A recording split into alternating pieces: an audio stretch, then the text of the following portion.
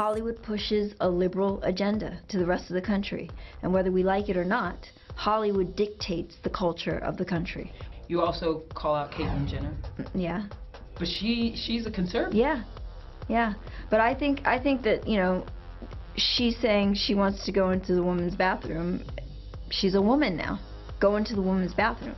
But why? It's tyranny by the minority. Why do I have to suffer because you can't decide what you want to be that day?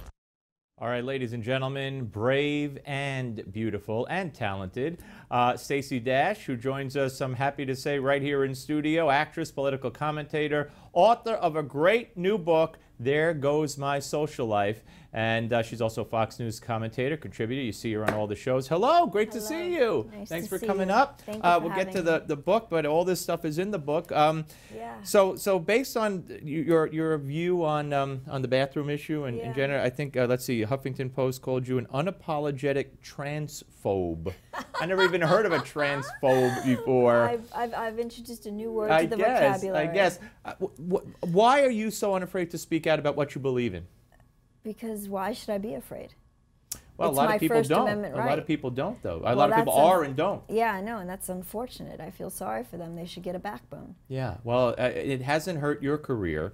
I've had a lot of people tell me that, you know, they're afraid to speak out because I've had people say, don't say I'm a conservative, because they're afraid it will hurt their career. People have told me, Stacey, shut your mouth or you're not going to work again. And I'm like, well, guess what? I'm not going to be scared into submission.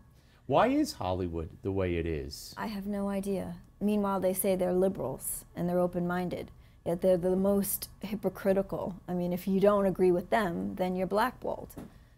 Yeah, well, and the liberals today, I mean, the Democrats today, they're not JFK's party. I mean, strong defense, this, the low taxes. I mean, JFK wouldn't know what this party is. No. And you see the violence outside of the Trump, the last one in San Jose, where the police chief there did nothing. The mayor blamed Trump, and the media said, well, Trump eggs them on. They're advocating anarchy. Yeah. Meanwhile, same thing happened at Kanye West's concert. They didn't blame Kanye. Why not? That's a good point. That's a good point. So let me talk about the election. Get away from. Oh, I do want to show the bathroom there. I think you might like this. Let's put up this. Someone sent me this picture. Problem solved. Men on the right there, on the left, all the way on the right, women, and in the middle it says Democrats. You know, I have a story in front of me that a transgender, a boy in Alaska high school takes home all state honors in girls track and field. He says he's a woman. He says he's a girl. So the girls are ticked off. He won everything. Well, because where are we headed? I don't know. He's a boy. He's got different muscles. He's got different DNA. He's got better muscles than we do. It's not fair. He's not really a girl. So. You mean there's differences between men and women? Oh my goodness. Oh no. Oh no. All right, yesterday we had an event. Hillary took to the stage in Brooklyn, and it was all about her being a woman. Let's watch some of what she had to say. And it may be hard to see tonight, but we are all standing under a glass ceiling right now. But don't worry. We're not smashing this one. Thanks to you, we've reached a milestone. The first time in our nation's history that a woman will be a major party's nominee for president of the United States. How do you feel about that whole running as a woman? We need a woman president, no matter who the woman is, apparently. I think it's ridiculous. I think she's a criminal. I think she has blood on her hands, and I think she should be in prison, not running for president. I mean, this is not about gender, race. It's about a person's character.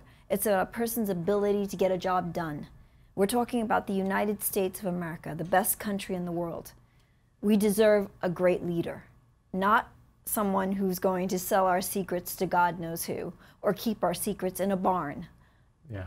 Well, what is the appeal? And it's not younger women. It's Bernie has the younger women apparently, and Trump has some.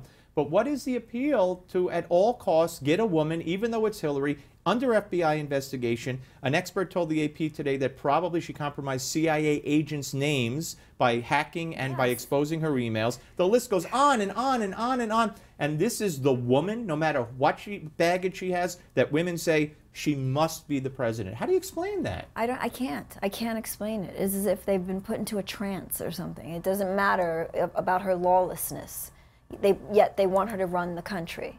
Yet if Donald Trump, you know, he filed for bankruptcy, oh my God, it's the biggest travesty in the world. Right. Why? Well, that's absolutely right. The double standard is incredible. I was shushed on CNN because I brought up the fact that Hillary in the 70s represented a child rapist, which is fine, but then she laughed about on a phone call, which is out there. It's out there, getting this guy off on a technicality. The woman now says she was 12. The woman says she ruined my life, and the media shushes you. They won't let you talk about it. What about the fact that at the trial for Benghazi, she said, what difference does it make? Yeah, the hearings, yeah.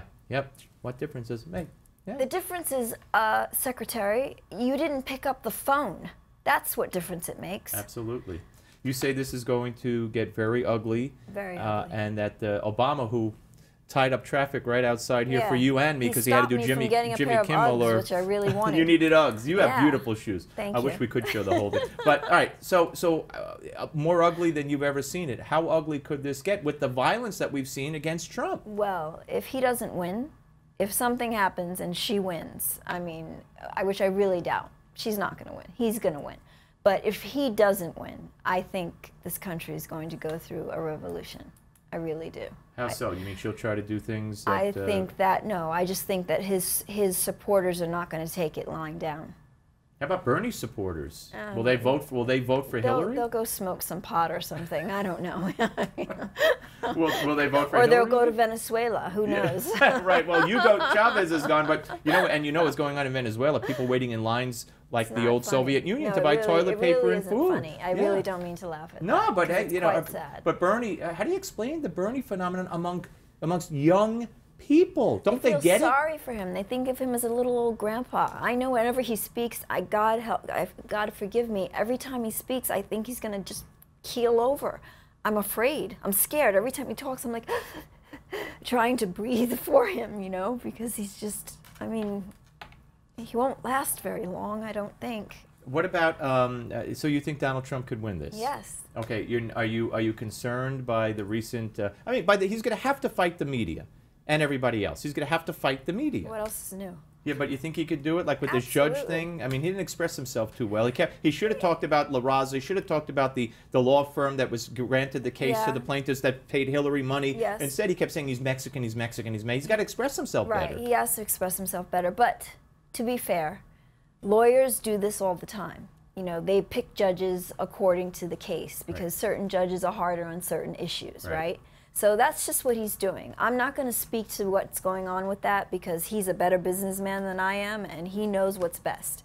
But yeah, maybe he shouldn't have gone around saying he's a Mexican, he's a Mexican, he's a Mexican. But I don't think he hates Mexicans. No, and he's not a racist. It just happens to be the man's a Mexican. Yeah, the funniest thing I saw was when MSNBC had Al Sharpton in studio and they played Trump talking about the judge. Said, "That's racist, right, Al?" Yes, yes. Here's the definition, in my opinion, of a racist. And they're right, Al, isn't it racist? Yeah. Well, yes. He's the biggest racist. Oh my God. My goodness. The book, There Goes My Social Life, From Clueless to Conservative. Yeah. How did you become a conservative?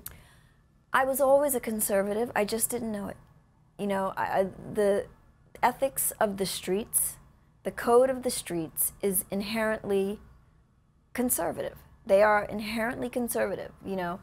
If you are a hustler and you're making $30,000 a day, you better believe you're bringing home $30,000 a day, Right, and you're not giving nobody's away 90% to Bernie nobody's taking a dime. Right. And God help them if they try. Right. And you're also carrying a gun, and God help anybody who's going to try and take away that gun. So, Interesting. those are very conservative principles, aren't they? How come the people in the inner cities who have been under Democratic rule for decades, with all the crime and all the shootings and all the unemployment, why don't they see that they need a change? Because they've been so bamboozled and okey-doked, you know, with this narrative that conservatives are racist, homophobic, they don't care about them, they're all rich, you know, that's all they care about, which is not true.